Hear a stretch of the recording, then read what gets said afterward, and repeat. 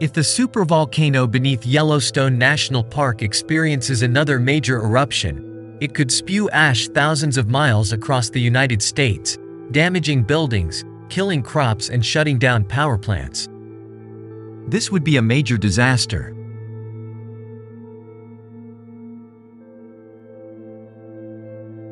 But that doesn't mean we should all start panicking. Luckily, the chances of that happening are quite low.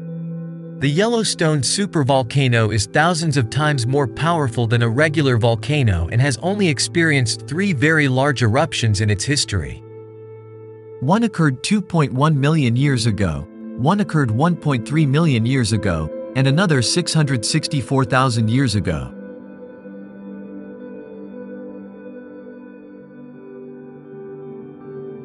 Still, Yellowstone's supervolcano remains an endless source of apocalyptic fascination, and it's not hard to see why. In September 2014, a team of scientists published a paper in Geochemistry, Geophysics, Geosystems that explored what the Yellowstone supereruption was actually like.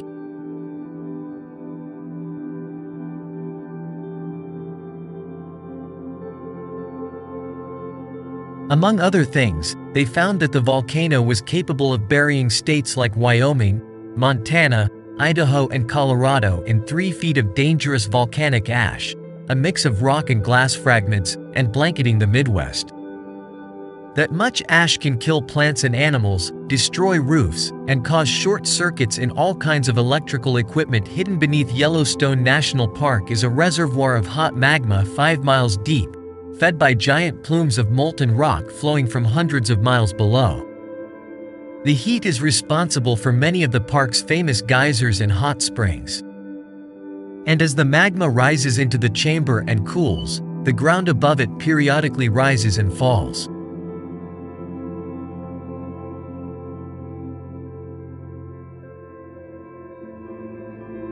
In a rare event throughout history, this magma chamber has erupted.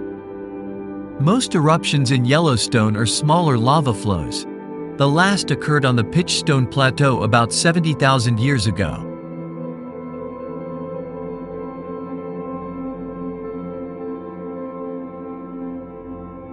The most likely eruption scenario at Yellowstone is a small event that produces lava flows similar to what is happening at Bunga in Iceland today and possibly volcanic explosions in general. This was most likely triggered by a series of earthquakes in certain areas of the national park as magma rose to the surface.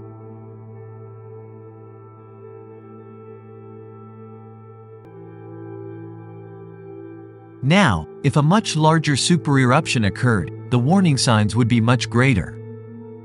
We may be the first to see intense seismic activity throughout the park, Lowenstern said.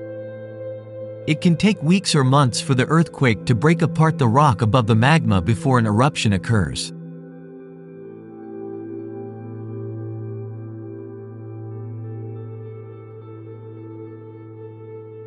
And what if we actually experienced a supereruption, an event that was 1,000 times more powerful than a typical volcanic eruption, ejected at least 240 cubic miles of material, and lasted for weeks or months?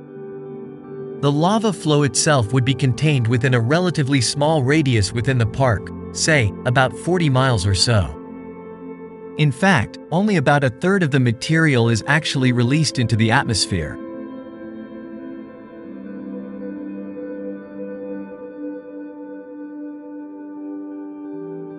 The greatest damage came from volcanic ash, a combination of broken rock and glass, which was thrown miles into the air and spread across the country.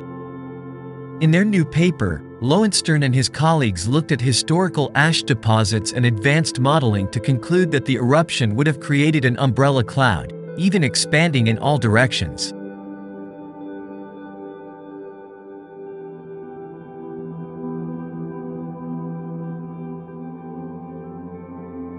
A major eruption could bury the northern Rocky Mountains in 3 feet of ash, destroying large swaths of Wyoming, Idaho, Colorado, Montana and Utah. Meanwhile, the Midwest region will be hit by several inches of ash, while both coastal regions will be hit by smaller amounts of ash. The exact distribution depends on the time of year and weather patterns. Either scenario would be bad news. That much volcanic ash is capable of killing humans, plants, animals, and destroying buildings.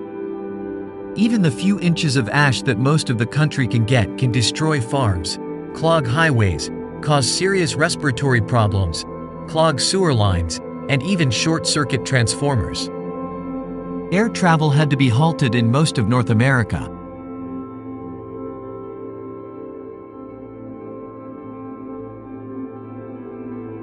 A volcanic eruption of that size would also have a major impact on the global climate. Volcanoes can emit sulfur aerosols that reflect sunlight back into the atmosphere, cooling the climate. These particles are short-lived in the atmosphere, so their effects are only temporary, but they can still be very dramatic.